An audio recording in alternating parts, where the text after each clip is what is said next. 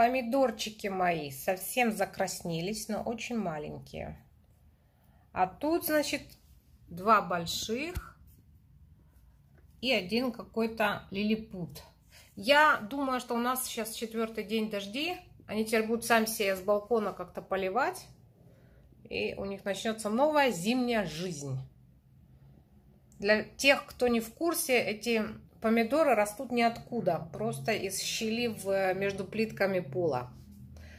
Поэтому мы отслеживаем за жизнедеятельностью этого странного куста. Ребят, всем привет! Ночные повторяшки. Дневное видео, к сожалению, я не успела сделать. Не обессудьте, была занята.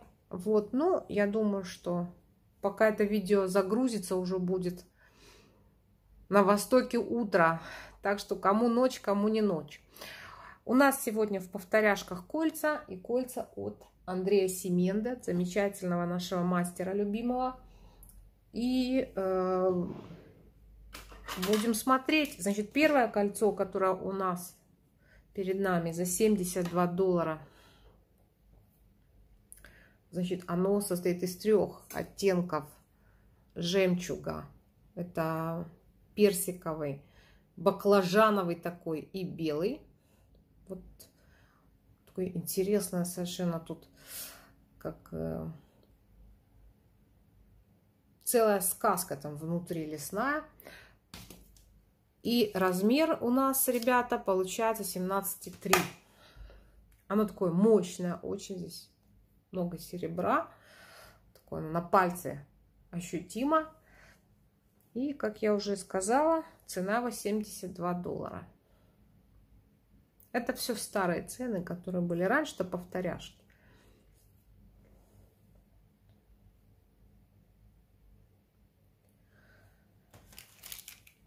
Вот.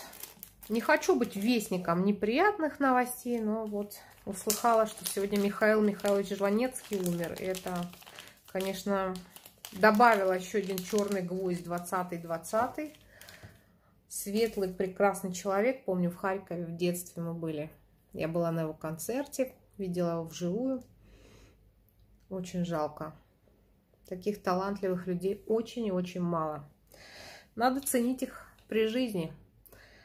Ребята, $37.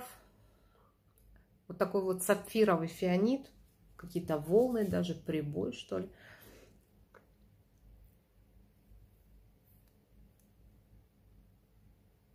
Такое какое-то очень фантазийное кольцо. У нас суперская погода. Такая бывает очень малое количество дней в Израиле. Переходный сезон. Девчонки, это 18 размер. Пока где-то 22 днем, 18 ночью. Дожди не все время идут. Воздух очень свежий, европейский. Так что неплохо. Девочки, кто мне переводит через Юнистрим или Золотую Корону, особенно Юнистрим, сначала спросите у меня, на какое имя. Опять у них там какой-то взбрык очередной. Будем лавировать. $45, 17,5, бирюза. Как вы знаете, это бирюза 95% натуральная из крупных кусков, 5% смолы. Все израильские заводы работают с этим поставщиком, поэтому бирюза везде одного оттенка. Поэтому можно, например, шаблюль, Сименду, 5-й завод, перетасовывать между собой и делать комплекты. Израиль, по-моему, 4-й завод не работает с бирюзой, не припомню, чтобы у него что-то было бирюзового.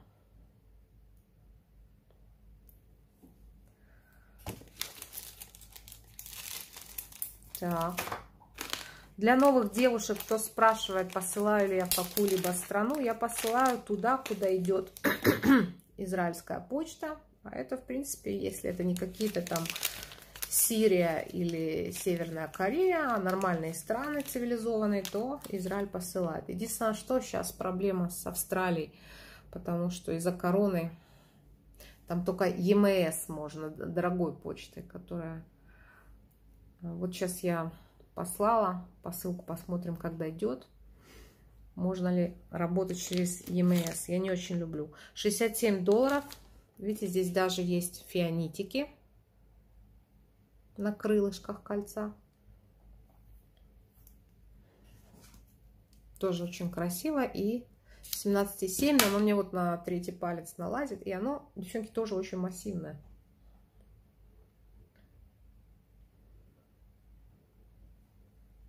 Доллар в Израиле опять упал относительно шекеля. Какие-то турбулентности и возмущения. То ли из-за выборов в Америке. Непонятное дело. Так. Еще у меня тут есть красивенькое, тоже фантазийное кольцо с жемчужиной. 98. Что? Простите, $47. Не туда посмотрела. На 18 размер. У меня такое ощущение, будто его кто-то когда-то откладывал.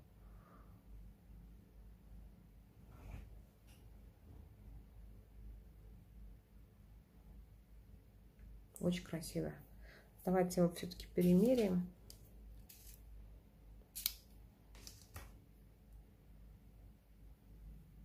Мне что-то из-за того, что часы перевели, меня все время клонит в сон. Не знаю, как-то мне испортили биологически мои часы. Получается, сократили меня на час светлый день. А у нас и так очень рано темнеет. И у меня какое-то действительно зимнее состояние вдруг. Я попала. Непонятно почему. Так, девочки, вот еще одно кольцо. Очень красивое.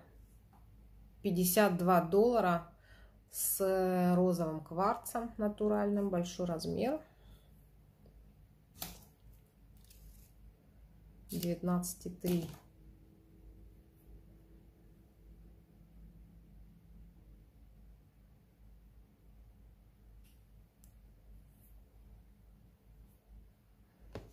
Очень красиво. На правую руку тоже померяю.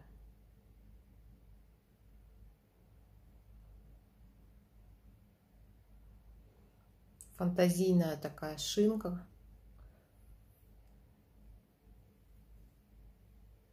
И камень довольно качественный, красивенький. Девочки, кто просил оплатить визой, появилась возможность, открыли портал наконец-то. Можем попробовать. Девчонки из Кореи там ждали.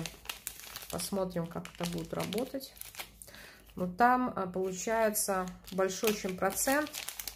Получается 7%. Я как бы, мы поделимся. 3,5% я возьму на себя, а 3,5% с покупателя. Просто нет другой возможности. 7% это очень много для того, чтобы как бы только я на себя приняла такой удар.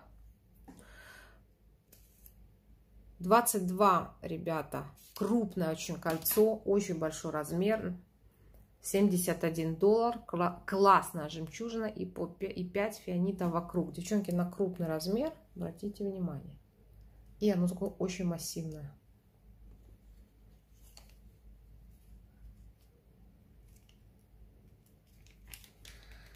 Так.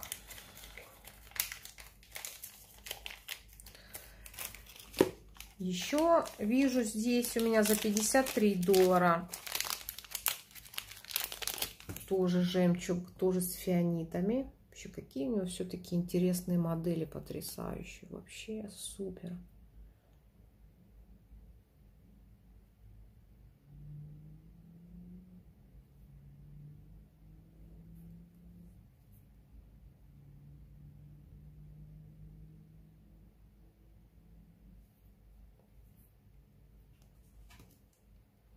Сегодня у меня спрашивала девочка, покрытое ли серебро израильское.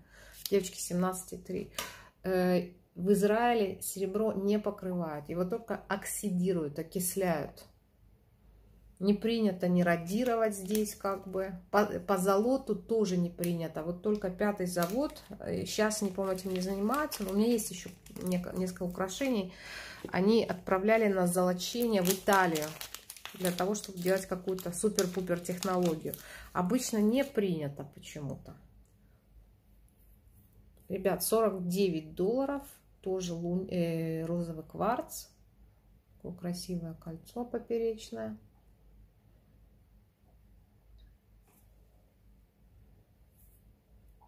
Вот, например, я вам покажу украшения нового завода из Индии. Вот у них все, я как бы прошу, они его радируют. 18,3. Интересно спросить у них, если чернить, например.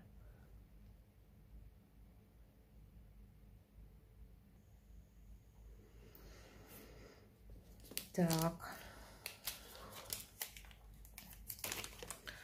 С халцедоном и с фианитами. Тоже очень красивое кольцо. Большой размер. 48 долларов. 4 фианита. Халцедон граненый.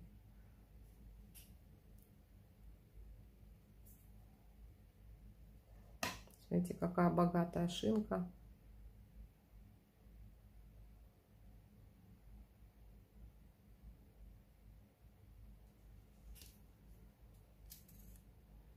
$19,3.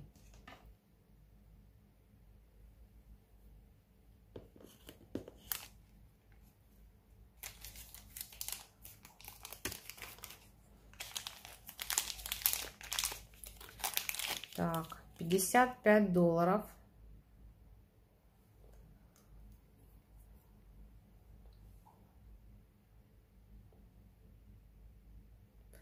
Такие вот квакозяброчки потрясающие.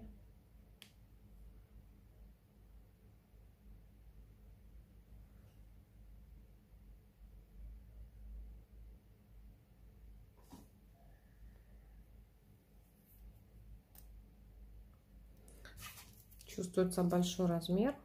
19,1. Его трудно очень промерять, потому что, видите, он не параллельный. Я купила микрофон, подключила, сделала эксперимент. И получается звук через микрофон такой же точно, как звук без микрофона, потому что здесь хороший микрофон встроенный. Так что будем продолжать старыми методами. Думала я выделиться, так сказать, выпендриться, но оказалось, что и не надо вовсе. Ребят, 51 доллар. Тоже можно сказать, что это 19-й. Очень красивое кольцо. Мне вообще эти модели очень нравятся.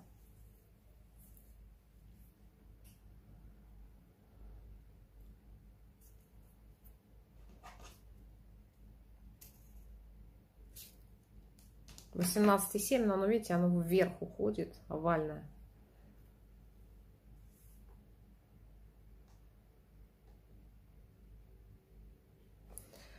Так, что еще мы вам тут покажем на ночь глядя? А покажем мы вам за 48 долларов розочку. Иди к нам, дорогая. Вот она.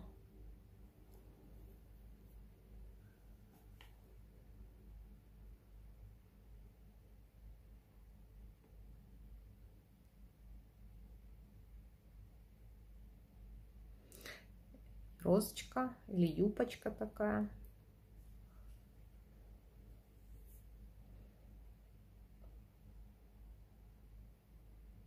Красиво.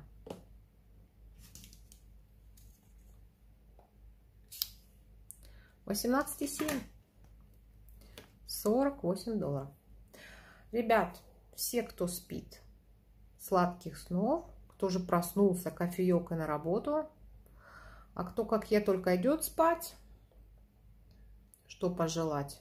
Ну, наверное, чего-нибудь интересного, чтобы приснилось. Прикольного такого. Вот. Все, ребят, до завтра. Завтра будут новинки, обещаю торжественно. Либо новый завод индийский покажу, либо Елену Прекрасную я привезла. Классные украшения. Вот не знаю, в субботу показать Индию, а в воскресенье Елену Прекрасную, или наоборот в субботу показать Елену, а в воскресенье Индию. Я еще не решила. В любом случае будет интересно. Всем пока, спокойной ночи.